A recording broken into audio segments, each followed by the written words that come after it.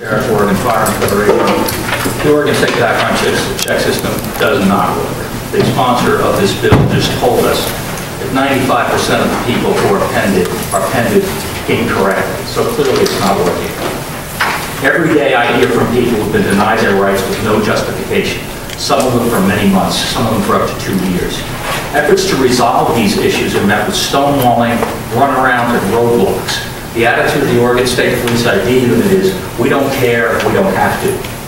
And now that the FBI has suspended investigations into, delays and denials, thousands of qualified people are just out of luck.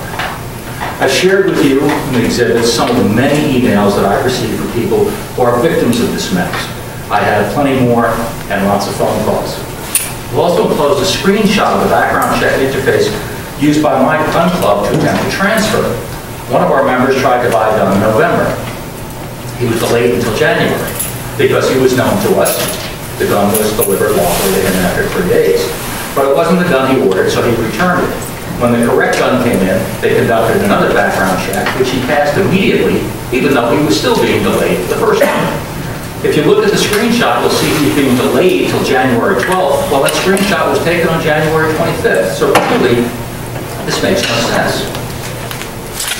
Only the state can develop a faulty system, force you to be subjected to it, and then punish you when it fails. And now you're considering making it worse. Even the sponsor of this bill publicly admits that the vast number of people who are delayed in error, although I think she greatly underestimates how many people that is. Based on her own comments, it's clear that she's not happy that anyone's able to acquire a firearm, so it's safe to say what this bill's about. The tiny and insufficient safeguards in the current law are not loopholes. Every right is not a loophole that needs to be closed. In fact, the parts of the law that 4147 will change are carefully considered elements to afford some small amount of protection to people who are being victimized by the faults of the current system.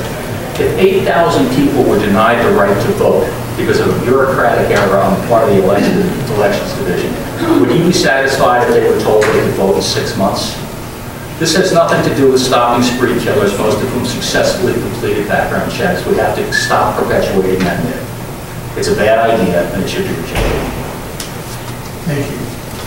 Thank you, Mr. Chair and members of the committee. My name is